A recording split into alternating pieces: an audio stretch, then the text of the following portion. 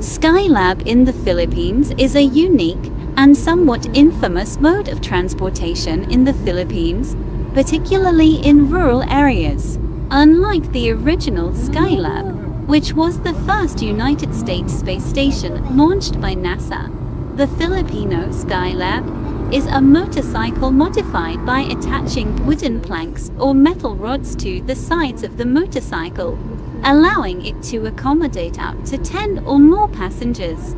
This innovative yet precarious form of transport is often employed in regions where road conditions are poor and other transportation options are limited or unavailable.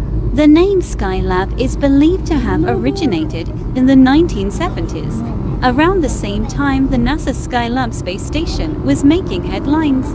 The resemblance lies in the motorcycle's extended side seats, which somewhat mimic the solar panels of the space station.